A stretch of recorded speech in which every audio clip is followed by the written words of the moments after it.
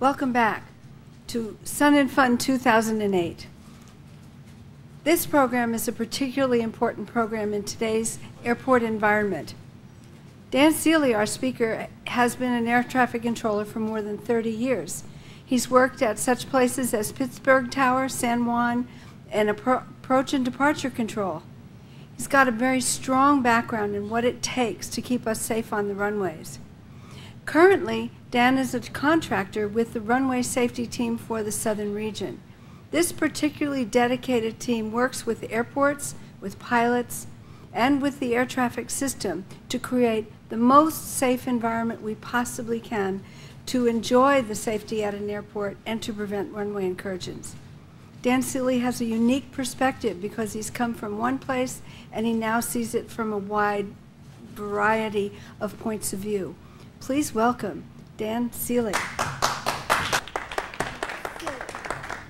Thank you. Welcome. Have fun. Okay, I will. Hi, it's good to be back with you all here in Lakeland. Yes, if you've traveled at all, or you get the newspaper every morning at your hotel room, you probably notice that every other day, or at least every other week on USA Today, there's an issue about runway safety. Because as we've noticed, runway incursions have gone up over the past few years, and so the agency has a renewed emphasis on reducing runway incursions. Our airports, as you all know, almost more than 99% of all successful arrivals and departures in the system begin or end at an airport. In fact, oftentimes some of the more disastrous events in aviation either begin or end at an airport. And some of those things make the headlines, as is normally the case. You're usually on the 6 o'clock news. And one of those elements happens to be runway incursions. And so we've got a renewed emphasis in our offices and our programs to minimize the runway incursion phenomenon. The airline pilots did a survey several years ago. They did an analysis called a line-oriented safety audit. And they concluded that 23% of the errors in aviation and 38% of the risks take place on the surface of the field before you ever leave the ground. Now, when things get tight in any industry, the first thing that goes is money that they spend on advertising, and then the second thing that goes is the money that they would spend on training. Well, because they've concluded that there is such a risk out there on our nation's airports called runway incursions, they're now actually beginning to introduce taxi scenarios into the simulators for their recurrent training because they realize that it's such a risky activity that can take place. In fact, the renewed emphasis in the FAA began because just in the past 6 months there have been probably 85 to 95 incidents that involved an airliner as far as surface incursions go. The 15-year statistics for runway incursions goes something like this. We started at a low number in '93 and then it gradually increased. Our peak year of 2000, we had 68 million landings and takeoffs at our nation's airports. We also had our peak year of runway incursions, 429. And there's two reasons for that. Because there was a large number of operations taking place in the nation. And secondly, because air traffic controllers began more accurately reporting the runway incursions that were taking place.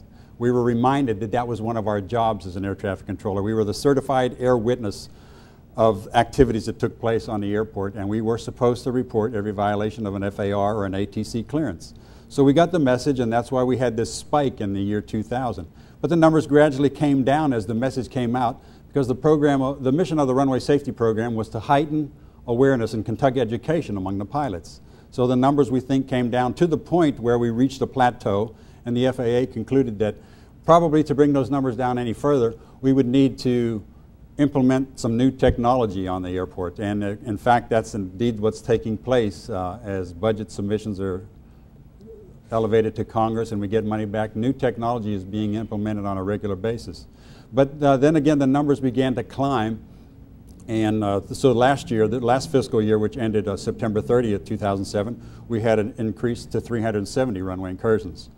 Unfortunately, what we know is going to take place is in this fiscal year of 2008, which began October 1, we're going to have a 300% increase in runway incursions because we changed the definition. We adopted the International Civil Aviation Organization definition of a runway incursion, and that's for the purpose of being able to compare data and statistics around the world between us all. And we're all in the same boat. The percentage of runway incursions taking place is pretty much the same throughout Canada, Europe, and the United States, and even Australia. Under last year's definition, if a pilot or there was any unauthorized activity on a surface of a runway, if there was no other aircraft involved in the area, that was just classified as a surface incident. Well, now we're going to lump all of those together. There will be no such thing as a surface incident if there was an unauthorized activity on the runway. Those are now called runway incursions also. We know that we had 300% more surface incidents last year than we had runway incursions. So now when you lump them all together, obviously we're going to have a 300% increase. And as the weather begins to warm up in the north and the folks up north begin to fly more frequently, we're noticing that there is a definite spike taking place, and we appear to be on track for increased number of runway incursions. If we have responsible media, well, then that might be handled properly and it won't create unnecessary alarm in the nation. That's what we're hoping. And the best thing we can do is to make sure that we get the information out to the community on a regular basis so that they understand why the numbers are actually going up. But it is our mission to reduce those number of runway incursions.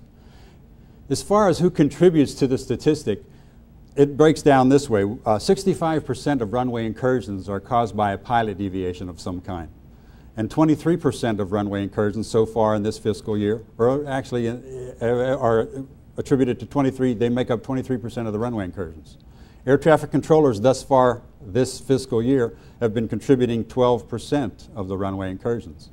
We're all in the business of educating one another and making one another aware of the responsibilities and the risks that exist out there, and hopefully taking responsibility for our role in the safety of the national airspace system so that we can push these numbers down. There are two reasons, I think, why runway incursions don't take place. The first reason, first of all, is because you're highly attentive to your responsibility, to your task.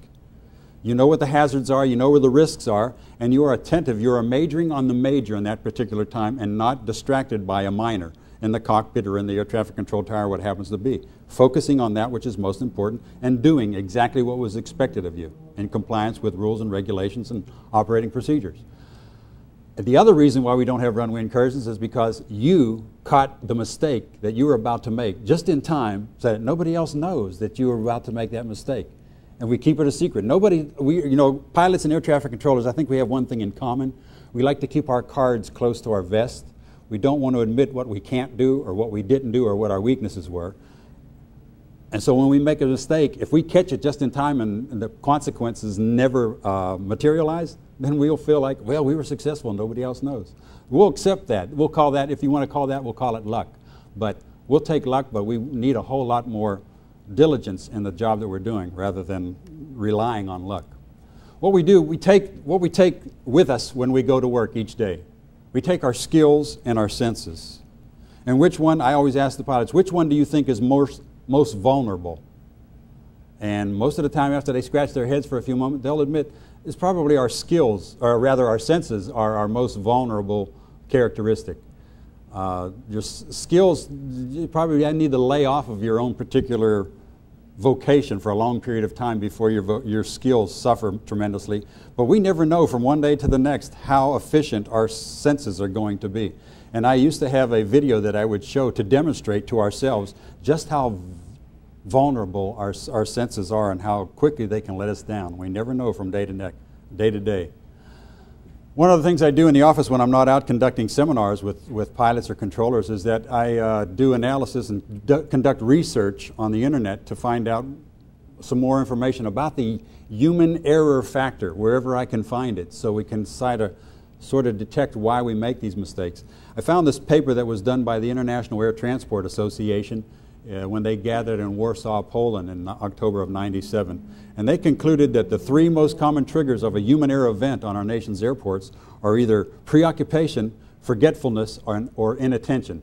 And these are the least manageable elements of a human error sequence. And as we go on through the presentation today, we're going to spend some time talking about each one of these in addition to a few other. But something else that we take to work with us when we go to work is habits. We all have habits, and habits are, in some cases, a good thing. It saves us from having to use a lot of cognitive energy to accomplish a task. If you want, we'll call it muscle memory. But sometimes, with our own eyes, we can see things that are out there but not interpret it, and so they slip by us completely. We can hear sometimes without interpreting, and an issue will come by us completely. And then we have to deal with habit intrusion. Habit intrusion, in other words, is that which, when your habits rise up and bite you. As an example, here's a situation at the Newark Airport. And we have an aircraft down on the southwest ramp down here on the lower left-hand corner of the airport diagram here. And if a southwest operation is in use at Newark and runway 22 is being active and an aircraft is coming off that ramp, ground control will almost always give a pilot such as this: exit the ramp at Papa Bravo, taxi via Papa Alpha, or for short purposes I'll call it the outer, taxi via the outer until you get a beam the Lindy terminal, then make the jog on taxiway Bravo, sidestep to the inner, and taxi straight out to runway 22 right. Now the reason ground control will normally give that clearance is because we have a motto as ground controllers. It's sort of an unofficial motto, but that motto is try not to stop a moving aircraft for an aircraft that's not moving. That's our job, to try to keep our customers happy and keep them moving when they want to move and not stop them if we can help it. So in this case, what this allows us to do is if we have traffic landing on runway 22 right, we can have that aircraft exit at Victor or Papa Bravo or Papa Charlie or all the way at the end and taxi on the inner side by side with traffic that's on the outer, and then as we determine who is behind, then we can accomplish the zigzag, the sidestep maneuver, the switch lane chicane, and get the inbound to the outer taxiway into the terminal and get the outbound to the inner taxiway. So that's the motive. But in this particular case, when the aircraft who was anticipating this clearance was not necessarily given that clearance that particular time. This time, the air traffic controller had nobody landing on runway 22 right, so they issued the pilot an alternate clearance that they weren't expecting. He said, come out on Papa Bravo, come all the way to the inner and taxi straight out to runway 22 right. And the pilot read it back correctly. But this is what the pilot did instead. They taxied on the inner until they got a beam, the Lindy terminal, and just like habit always had done in the past, they made that little jog maneuver and right out on the middle of the runway. That's called habit intrusion. That's risk in aviation. Those are the things we have to be mindful of, that can happen to us. The FAA, in its comprehensive responsibility for the national airspace system, has a definition for hazard in aviation.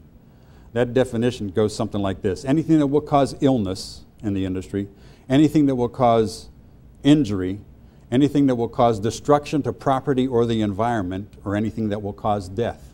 Those are the hazards. Now, if we do nothing about those hazards, sometime in your career, a hazard will rise up and bite you. But if we sit down and try to identify those hazards for ourselves or as an agency, then we've actually conducting a risk assessment.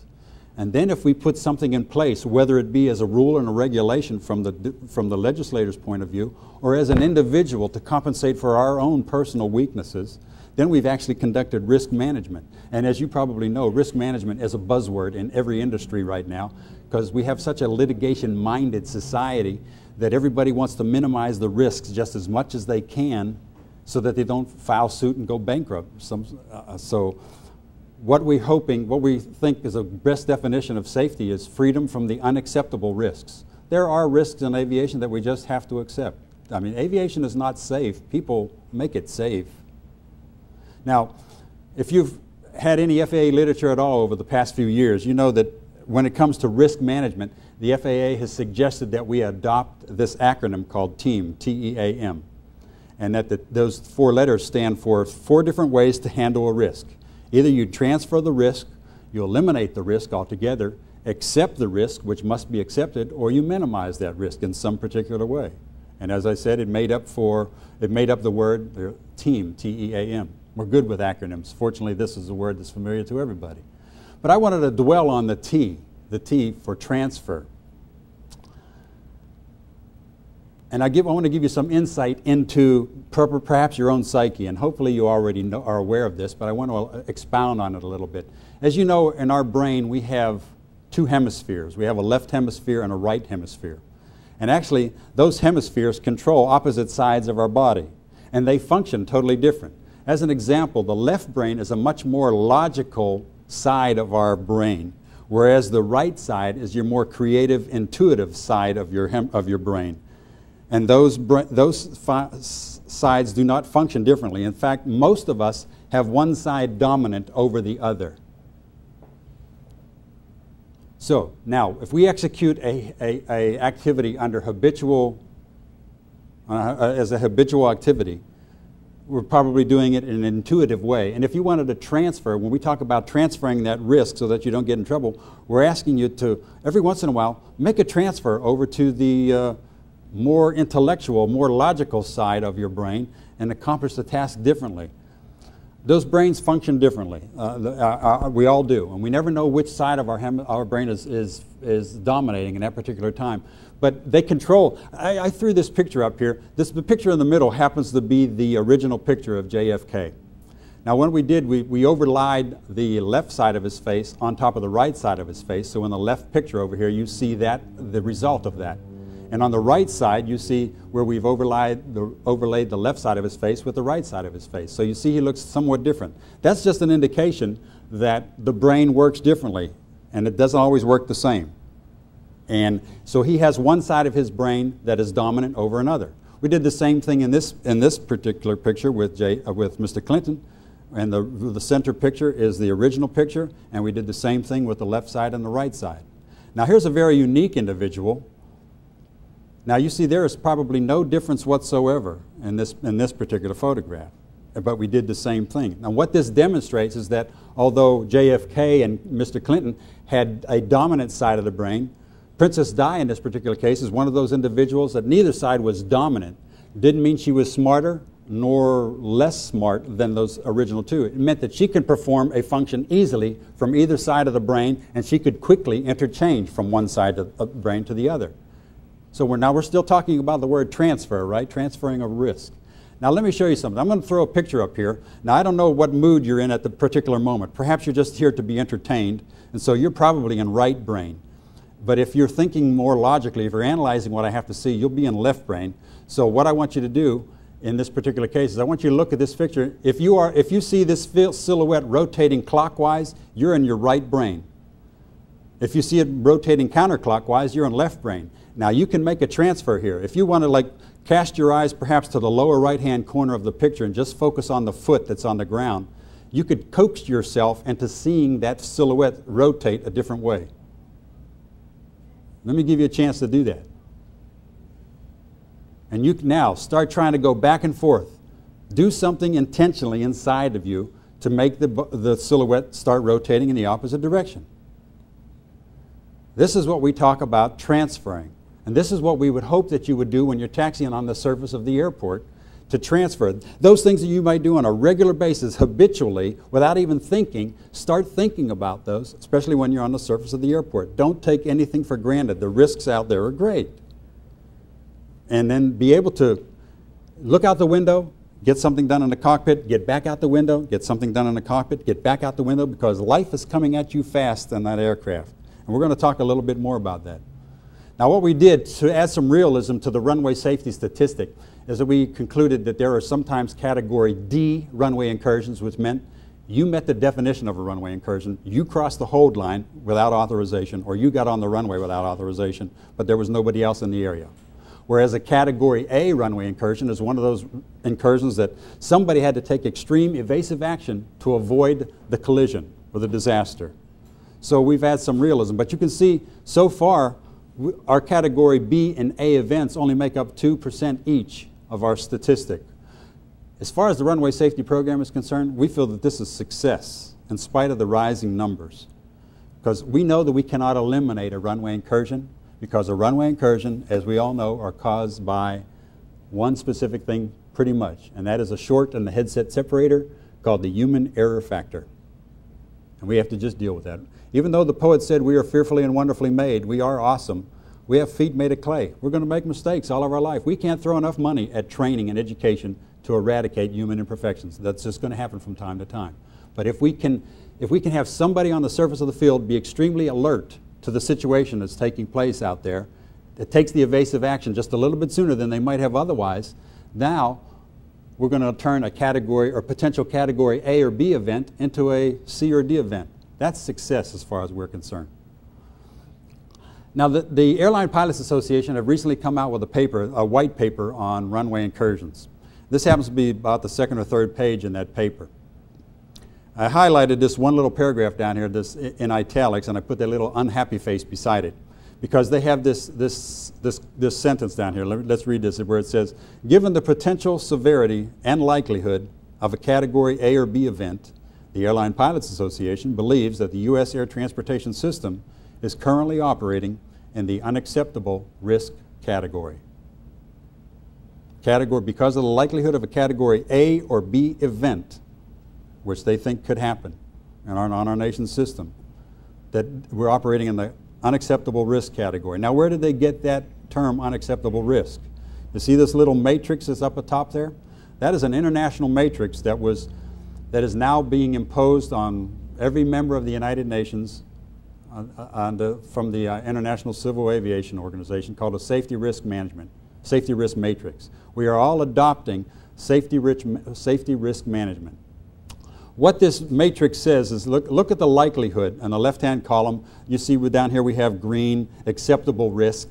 But the likelihood, as the likelihood goes from improbable to very likely, now we move up into the yellow and the red category. And as the severity of that incident develops from not so severe all the way over to extremely hazardous or catastrophic, see, causes us to arrive in the upper right-hand corner of this matrix. The ALPA has said we are in the unacceptable risk category. Everything that the FAA implements from here on out, they are subjecting those proposals to a safety risk management assessment.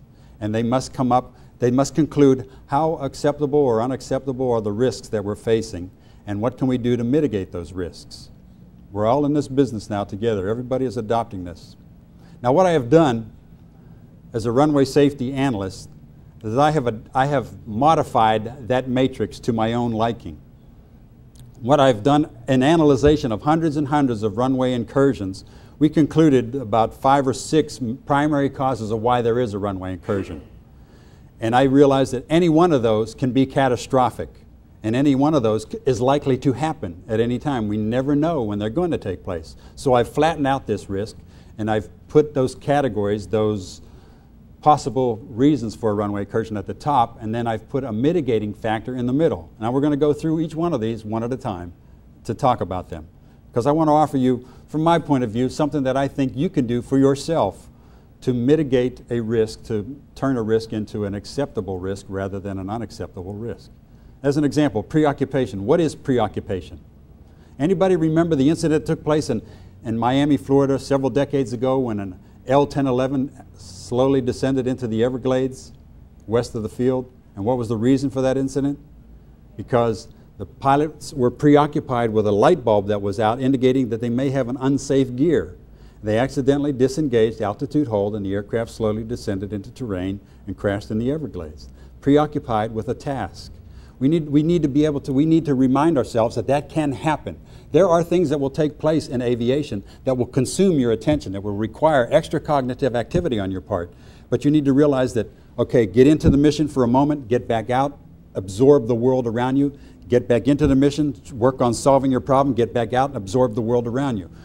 Non-stop scanning is something that we have to subject ourselves to on a regular basis to prevent preoccupation. The world is coming at you. There's a lot of inertia out there. The potential for disaster and destruction is tremendous. We need to be out there when we're moving on the surface of the airport. If you're sitting perfectly still, okay, get back in your aircraft and do what you need to do. And something you also need to realize is you don't want to let air traffic control scramble your priorities by us jumping into your cockpit at the most inopportune time. I'll spend a little more time talking about that in just a few minutes, but I want to move on through this matrix. I also said inattention was one of those elements that causes us to make mistakes out there. Inattention, something that takes you away from what you're supposed to be focusing on. Inattention has a connotation of being a bad word. Is it blameworthy behavior and negligence, or can it be failure to see yet acting with reasonable behavior? And we need to realize that that's really what inattention is. People are quick to slap that word on us, inattention, as a weakness. But inattention is just something that we have to deal with. There are sometimes things that are meant to be seen that we don't see. And so we'll talk about that. What can you do in the cockpit to compensate for inattention. One of the things that we are suggesting is implement sterile cockpit so that you don't get distracted and you don't lose the world around you. Sterile cockpit is something that all the airlines conform to. Once they push off the gate and they're taxiing out, they implement sterile cockpit. In other words, they're not going to talk about anything other than the traffic around them, acknowledging air traffic control procedures, and anything that may be affecting their flight, the safety of their flight, as well as checklist items. And they won't deviate from that regimentation until they reach 10,000 feet MSL. Now, you're not necessarily going to climb to 10,000 feet MSL on your single engine recip, but you can implement the same procedure till you reach 1,500 or traffic pattern altitude, sterile cockpit. Now, if you're a flight instructor, we know that you need to spend some time conducting education and training while you're taxiing out, but you can also set the example for that student by saying, hey, listen, sterile cockpit, but there will be an occasional thing that I will mention, but while I'm talking to you, you can still be looking out the window while I'm talking to you. You can set the example. Never be in a hurry as a flight instructor, even if you're a couple minutes late. But set that example with sterile cockpit. I know one airline pilot, a friend of mine, who said, you know, I believe in sterile cockpit, and I want to make sure that I tell the pilots that I'm flying with that we're going to implement sterile cockpit, but I'm not one of those A-type personalities that's a dominant captain. So what I say to my co-pilot when he sits down, and I've never met him before, after I introduce myself and greet him, he says, I want you to help me with this. I believe in sterile cockpit, but I have a hard time maintaining it, so I want you to hold me accountable for sterile cockpit. He's already set an attitude, an atmosphere in his cockpit that, listen, Mr. Co-pilot, Madam Co-pilot, we are going to maintain sterile cockpit until we reach 10,000 feet once we push off the blocks. It's a good thing to do. You can do the same thing, whether you're a single pilot or you have a dual cockpit. Sterile cockpit, you know, one of those things we need to do, we have to realize we talk to ourselves a lot. I know air traffic controllers talk to ourselves a lot, and you know what? We don't always use words when we talk. When we're formulating strategies, sometimes we use concepts rather than words. But there are things that you can say to yourself to double check yourself to make sure that you're maintaining a sterile cockpit.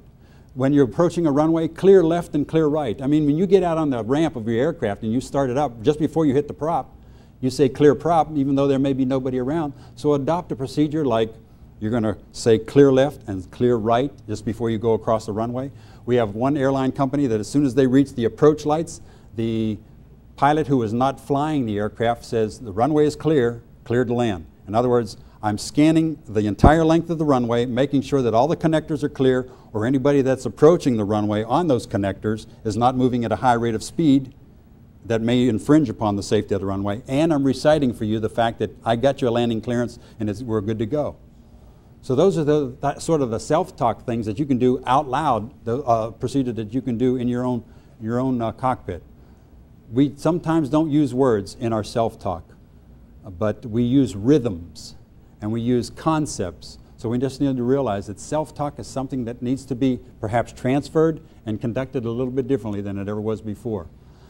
I wish this would be a regular practice down like in West Palm Beach. I don't know if any of you fly into West Palm Beach, but the GA runway is down there on the south side, runway 9 right, just a short field, a short runway. And of course the long runway predominantly in use is runway 9 left for the large aircraft. And all the FBOs and all the large corporate aircraft park on the south side of this field. Now they used to have a lot of runway incursions at West Palm Beach because the corporate aircraft had to go across runway 9 left to get to the parallel taxiway Charlie to take off on runway 9 left.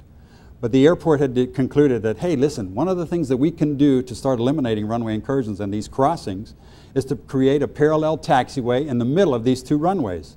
So with FAA money, they constructed taxiway Lima in between those two runways. And so we figured this was going to be a great solution. So as the smaller GA aircraft entered left base to runway 9 right, as they rolled out on final, this is what it looked like, and guess where they were landing? On a regular basis, they're landing on taxiway Lima. Does that entice you to go to that taxiway rather than on the runway? Yeah, probably so, because it's even bigger. The taxiway is bigger than the runway. And on the other side, it looks pretty much the same. Now, we tried to think of ways that we could encourage pilots to use the runway instead of the taxiway, so we painted words like taxiway at the end of the taxiway. And even in the middle of the taxiway, in 40-foot high letters, we painted the word taxiway. so that when you're on midfield downwind, you can look out there and say, aha, there is a taxiway. And then when you roll out on final, if you say to yourself, I am now on final for, whoops, runway 9 right. We figured that would work out. But you know what?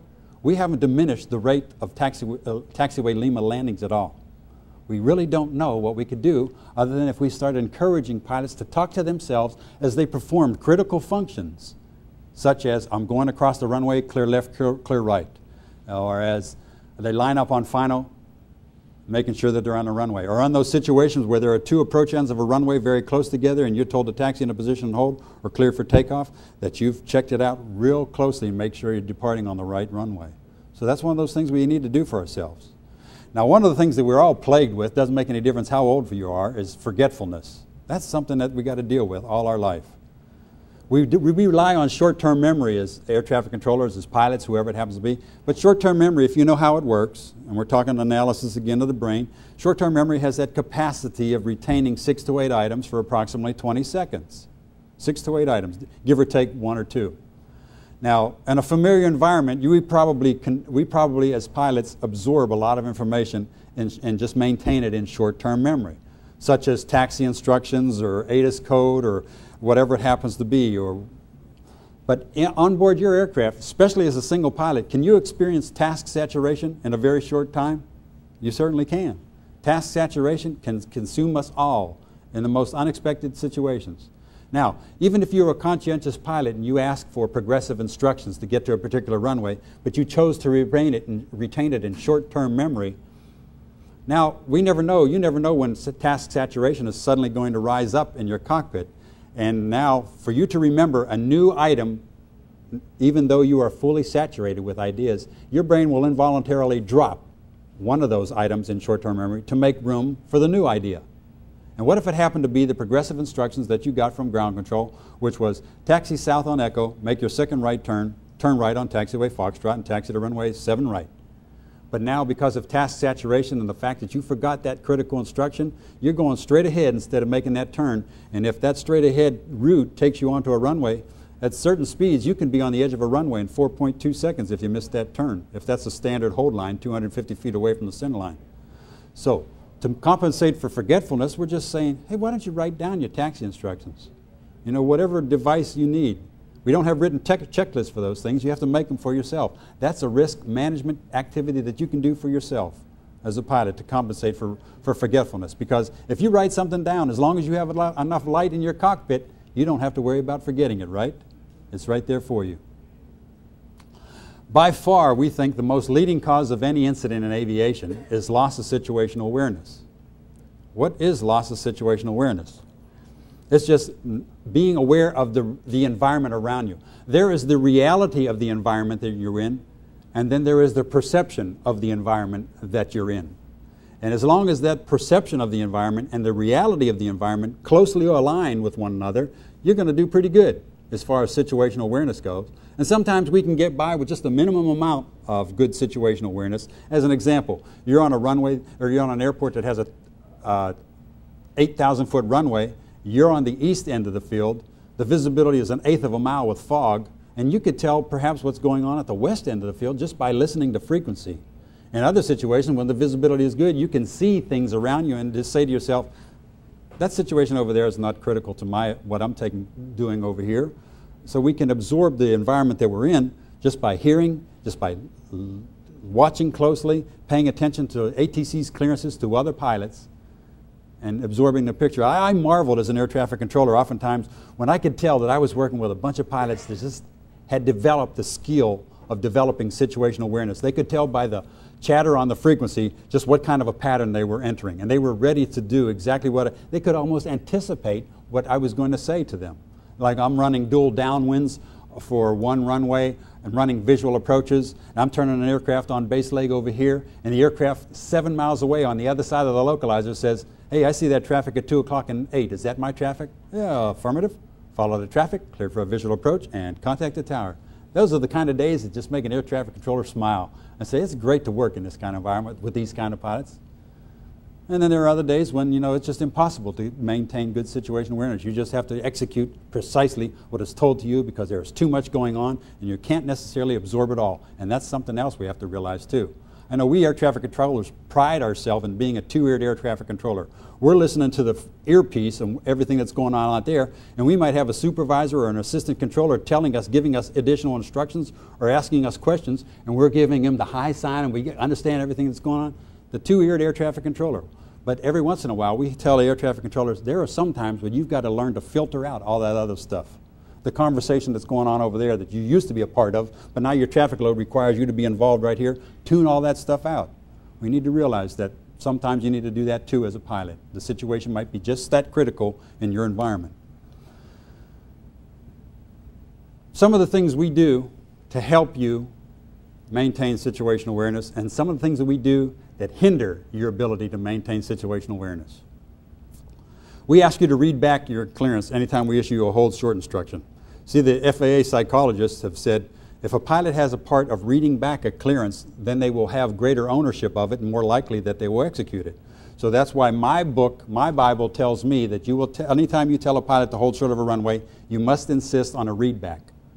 And you know, sometimes it's like pulling teeth, because we'll say 18 Echo, hold short of 27, and he'll say 18 Echo, Roger. 18 Echo, I need to hear you say you're going to hold short of 27. 18 Echo, Wilco. Oh, so it's like, now we're starting to pull teeth here.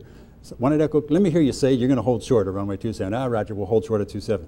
Now I feel more confident that you know exactly what I need you to do and likelihood that you're going to do it. So they changed my rule book, not necessarily yours, but nonetheless ATC will hound you to death until you read that back correctly. Don't just parrot us. We have conditioned many of you pilots to be parrots. You can read back exactly what we say just as fast as we say it, right? And then sometimes, I'm sure in your cockpit, the two pilots have looked together and said, what did we just agree to do? Sometimes that happens. We don't doubt that. So be careful that I don't coax you into that situation. And that's why I get to this other point down here about don't let ATC ABC you. Do not let air traffic control abandon you, bully you, or confuse you. Now, have you ever felt abandoned by air traffic control? Probably so, especially if you were just meaning to get across a runway in the heat of a rush. And we give you the lowest priority because our job as an air traffic controller, our desire is to keep pounding that pavement with arrivals and departures, get maximum occupancy rate out of that runway. And if I can tuck an arrival in before I get this departure off, or get a departure off before I tuck that arrival in, I'm going to do that. And if all you want to do is get across, you get the lowest priority. But every once in a while, under the heat of the battle, I have forgotten you, those who I've given the lowest priority to. Or maybe I said, continue downwind, I'll call your base. And now you're like 8 minutes away from the airport. You're the only one in Delta airspace. And then the pilot has said, 18 Echo is still downwind. Oh, Roger, turn your base, clear to land, just like you're exactly where I meant for you to be. You know, that's a quick recovery on my part. Listen, if your comfort zone begins to collapse on you as a pilot, for whatever reason, maybe I said position and hold, and as you came around the corner, you could tell that there was traffic out over the outer marker, and now you're almost confident that that traffic is now over the approach lights. Get back in my ear, and just let me know. You know, say 18 Echo, we're still holding, or 18 Echo, we're still downwind. Don't hesitate to get back in my ear and remind me. Yes, indeed, we have forgot pilots from time. It's embarrassing, and sometimes we'll apologize openly, and other times we'll just cover it up. But nonetheless, you're out there in the area where the risks and the hazard are. You need to look out for yourself. How about bullying, though? You ever felt bullied by air traffic control? Ah, yeah, I bet so. Shame on us, first of all, if we do that with arrogance and intention to insult, like that phrase that we'll use incorrectly from time to time, when you ask me to say something again, and the controller comes back and says, I say again, you know that was meant to be an insult, right? Shame on us. That's not what we're paid to do. We were never trained to do that. And what you need to remember, by all means, is anytime you've received discourteous service from FAA air traffic controllers, you need to write down the date, the time, and the frequency. And you need to pass that information on to the air traffic manager. And as long as it's within the past 45 days, we'll have a recording of that event, and we will make a cassette tape of that event, and we will sit that controller down, and we'll say, that's not what we pay you to do. We've always been in this business of trying to clean up our own house. And from time to time, you know, they'll sit that employee down with a couple of his peers, and his peers will poke him in the eye for acting that way. And then 2 weeks later, one of those peers will be in the hot seat and he'll be poking them in the eye. That's just the way the business works. I mean, we're not going to eradicate short tempers and irritability from time to time, but I'm not here to explain air traffic control bullying or make an excuse for it, because there is seldom an excuse for it. I'm here to say, what happens to you when I've bullied you as an air traffic controller? What happens to you out there moving your aircraft across the sky or through the surface of the field? I've either pricked your short temper or I've wounded your pride when I've insulted you that way and I've bullied you. Now, what happens to you as an individual when that happens? I know when it happens to me from time to time still, and I don't fly, but I drive on the highways of our nation. You know, we're all doing 10 miles over the speed limit and nobody's batting an eye at that, but then all of a sudden somebody wants to do 20 miles over the speed limit, decides to cut everybody off, and now he happened to torque me at the wrong time, and I'm beside myself. And so for the next 3 miles, I'm going to do whatever I can to avenge myself on that person. And then when it's all over with, I'm breathing short breaths and my pulse rate is over 100. And as things begin to subside inside of me, I say to myself, look what I did. I just jeopardized the safety of my whole family to avenge myself on some idiot. See, that's what happens to us when we have been offended, when we feel that our rights have been abused or whatever it happens to be. Air traffic control has barked at you and insulted you. The same thing is going to happen to you. So are we going to change the air traffic control system? Not likely. It's still going to happen. So what do you have to say to yourself? Say, I'm not going to allow the air traffic control system to introduce anger management into my cockpit. See, they may try to, but they're not going to hit me in my heart. They're not going to hit me in my head. I'm going to rise above it. So you've got to be better than me, all right? You've got to be better than me. When a pilot makes a mistake on the surface of the field, the pilot could be seriously injured or worse. And when the air traffic controller makes the error on the surface of the field, it's the pilot that could be seriously injured or worse. You have to be better than me. Don't let the system bully you. All right, one last point about confusing. You ever been confused by air traffic control? The speed that we talk, the lingo that we use. I'm sure as you've grown in the system, you're probably more accustomed to what you're going to experience, and it doesn't bother you as much as it did when you first started out. Or if you haven't been in it for a while, it probably overwhelms you again. Let me start by saying this. Air traffic control instructions, almost in every single case, are nothing more than a suggestion. One more time. Air traffic controls, almost in every case, are nothing more than a suggestion. I throw that exception in there because I'm saying to myself, there surely must be one. I just don't know what it would be. It's only a suggestion until such time. Well, first of all, why can I say that it's a suggestion? What is your title in the left seat of that aircraft? Pilot in command. That means every time I issue you an instruction, you're supposed to evaluate, can I do that? Because my aircraft do that. Does the environment around me permit me to do that? And if the answer to any one of those questions is no, then that's what you say to me. Say, unable tower, unable ground, unable approach, and now I've got to come up with an alternate instruction. So it's only a suggestion until such time as you say, Roger, Wilco, or you read it back. Now it's a contract. My name's at the top, your name is at the bottom, and you're supposed to do exactly what I said, not what you wanted to hear. Expectation bias is a way of burning people. You heard what you wanted to hear rather than what was really said. Okay? So make sure you understand me completely. If I have confused you at any point in that transmission, if there has been static distortion that interrupted one of my words, don't fill in the blank with what you thought I might have said. Make sure you understand completely. Don't let me confuse you. So let's move on. Disorientation. What does disorientation mean? Being lost. Now, these aren't the same two airports, but some of our airports are pretty complex. And you ought to have an airport diagram out. In fact, you know, one of the statistics we had a couple of years ago was that every runway incursion that we analyzed that was caused by a pilot deviation, the pilot did not have an airport diagram out. So the FAA concluded, well, we got to get those diagrams out in a variety of different places so these pilots can download them and print them out. And as far as preparation for a flight, you ought to have an airport diagram for the airport that you're on, that you're about to leave, and the airport that you're going to. Even if it's your home airport. Because ATC, with all the construction that's taking place on airports nowadays, I mean, ATC can start routing you on a route that you've never been on before, you're very seldom been on, and you could get disoriented on your home field, depending on how complex it is. So put that airport diagram out and use it. It takes cognitive energy, but it'll keep you from getting in trouble. That's one of those things, one of those activities that can turn what could be a hazardous, life-threatening situation by mitigating that potential and turning it into a safe operation for you. One of those other categories, one of those other risks that can turn into be a hazardous situation, a high risk, an unacceptable risk. Poor aeronautical decision making. There is a definition in the AIM, the Aeronautical Information Manual, for aeronautical decision making, and it's very complex. It talks about the mental process used by pilots when they're dealing with a given set of circumstances to make a decision. What distinguishes aeronautical decision making from any other kind of aeronautical decision making? Or no, let me say that again. What distinguishes aeronautical decision making from any other kind of decision making? To steal a phrase from one of our commercials, in aviation, life comes at you fast. Life comes at you fast. You're moving a whole lot faster than you were in your automobile. And you have to make decisions, timely decisions, sometimes very quickly in that aircraft. But there is no room for poor aeronautical decision making.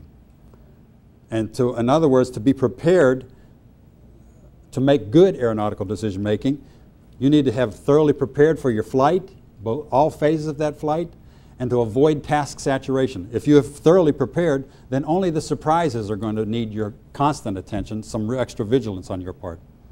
So avoid task saturation. Everybody knows hopefully what land and hold short operations are, the lasso operations. Let me ask you a couple of questions. Is a student pilot allowed to accept a land and hold short clearance? They're not supposed to. Do you have to accept a land and hold short clearance when it's been issued to you by air traffic control? No. Can you find out in advance where you would find a land and hold short operation being conducted? Yes. In the back of the green book, somewhere around page 430 or thereabouts, you'll find all those airports that are listed in that region that conduct lasso operations. They'll tell you which runways, how much runway is available, and so on. You can prepare for those things in advance. So don't get caught by surprise. We air traffic controllers implemented and introduced lasso because we knew that there were ways of enhancing airport capacity with lasso. But we know a lot of people don't like to participate in it, and that's just fine. That's okay. The airport acceptance rate is really dependent a lot on you. Finally, I just want to tell you that there are a couple of training aids out there that you can always go to review and rehearse and refresh yourself as far as runway safety goes and studying signage, marking, and lighting. If you go to the runway safety page, as we listed there at the top, at www.faa.gov/runway safety, you'll see this page. And you'll see over there that little, on the left margin, that test your knowledge. And when you select that, you'll see a variety of runway safety tests that you can go to drill yourself. I mean, you'll hear some actual taxi clearances, and you'll be given an airport diagram, and you will be able to review and refresh yourself on how to execute clearances in accordance with an ATC instruction and an ATC diagram. So test yourself on those things. You may also know that we have the Runway Incursion Information Evaluation Program. Some pilots are calling it the Get Out of Jail Free Card. All it means is that we've created an atmosphere in the FAA that we want you to open up and tell us if you've ever had a runway incursion. If you've had a runway incursion, FAA will investigate. The Flight Standards Investigator will come and see you. And if they find out that, one, you haven't had an incident of any kind in the past 5 years, and your runway incursion was not the result of negligence on your part, then they're going to offer you an opportunity to participate in this REAP program, where they're going to ask you a series of 44 to 48 questions, try to get you open up and tell us what was it that caused your runway incursion. And it goes into great detail because we don't know all the answers, we don't know all the causes, and we'd like to find out from you. We want you to realize that you're in a safe atmosphere. And if you participate, there will be no certificate action against you whatsoever, nothing more than a letter in your files that said you had a runway incursion and you participated in the REAP program. By all means, file those NASA reports. That's a good way for us to get information from you all. Runway incursions, they're a risk, but it's a risk that can be managed, and it's going to be managed by all of us. We're in a partnership together. We air traffic controllers are reminding one another. We're reminding the pilots. Everybody's in the business. The message is going to stay out there for a little while longer, we're sure, until the numbers start going down. Well, we all have a role. We all have something we can do. If you have any questions, I'd like you to feel free to ask them, and also wait until one of the gentlemen in the room comes by with the microphone so you could be heard loud and clear. Just